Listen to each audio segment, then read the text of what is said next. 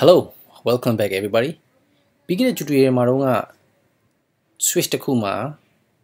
PC ဒါမှမဟုတ် server printer connect လို့ရှိရင်ဘယ် port မှာ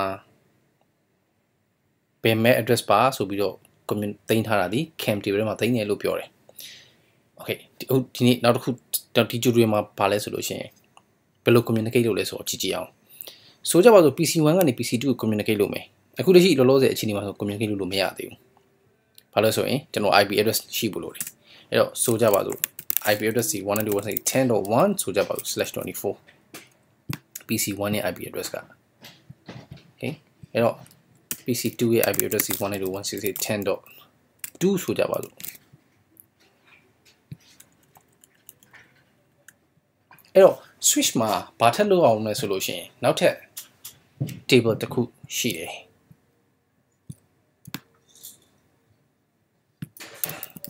အဲ့ဒါဘာလဲဆိုလို့ရှိရင် ARP လို့ခေါ်တယ် Address Resolution Protocol ARP table okay Address Resolution Protocol ARP ကဘာလုပ်ပေးလဲဆိုလို့ရှိရင်ဘယ် MAC address စီဘယ် IP ပါဆိုပြီးတော့သူကဘယ် MAC address ကဘယ် IP ပါဆိုတော့တင်ပေးထားတယ်ဥပမာခုန example ပြောမှဆိုလို့ရှိရင် okay ဒီ MAC address ဒီ IP address က 192.168.10.1 ဖြစ်ပါတယ်ဆိုပြီးတော့သူကတင်ထားတယ်အဲ့ဒီတိုင်းပဲဒီ address ဒီ 192.168.10.2 ဖြစ်ပါတယ်ဆိုပြီးတော့သူကတင်ပေးထားတယ်ဒါမှသူက communicate လုပ်လို့ရတယ်အဲ့တော့ဒီ concept မှာဆိုလို့ရှိရင် PC1 cam table ရှိမယ် cam table ကကျတော့ MAC address ကဘယ်ပို့မှာရှိတယ်ဆိုတော့သူကတင်ထားတဲ့ tableပြီးလို့ရှိရင်ဒီ PC မှာ IP address ရှိမယ်ဒါမှ communicate လုပ်ရမယ်အဲ့တော့ဒီဘယ် PC ဘယ် MAC address ဒီဘယ် IP address ပါဆိုတာကိုကျွန်တော် Address Resolution Protocol ARP ကနေပြီးတော့တင်ပေးထားတယ်အဲ့လိုနဲ့ဒီ switch ကနေပြီးတော့ဒီ PC ကနေပြီးတော့ဒီ PC ကို communicate လုပ်လို့ရမယ်အဲ့တော့ပါတော့ဒီ switch က cam table နဲ့ ARP table okay အဲ့ဒါမှနောက်တဲ့ PC တစ်လုံး connect လုပ်လို့ရှိရင် cam table ထဲမှာတင်မယ်ပြီးလို့ရှိရင်သူ့မှာဘယ် PC ဘယ် MAC address ဒီဘယ် IP address ပါဆိုပြီးတော့သူအသိပေးထားမယ်အဲ့တော့ဟုတ်ပြီအဲ့တော့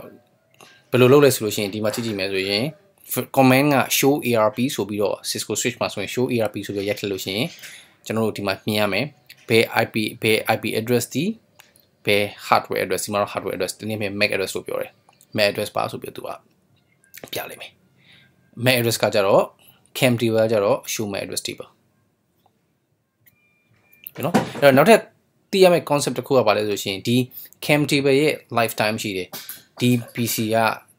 ဒီဟိုဆိုရှင်တို့ကကျွန်တော်ဒီ Cisco မှာဆိုလို့ရှိရင်သူက5 minutes 300 second okay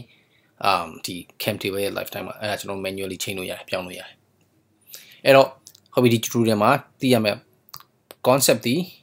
ARP Address Resolution Protocol အဲ့ဒါဒီပါဆိုရင်ဘယ် IP ဒီဘယ် MAC address ပါဆိုရင် map လုပ်ပေးထားတယ် table တခုအဲ့တော့မှ PC ကနေပြီးတော့ဒီ PC ကနေဒီ PC ကိုကျွန်တော် communicate လုပ်လို့ရမယ်ပြီးနောက်တစ်ခုကဒီမှာဆိုရင် 192.168.10.1 ဒီကောင်ဒီ 192.168.10.2 အဲ့တော့သူက communicate လုပ်လို့ရမယ် same IP address same range all right so thank you very much and see you in the next tutorial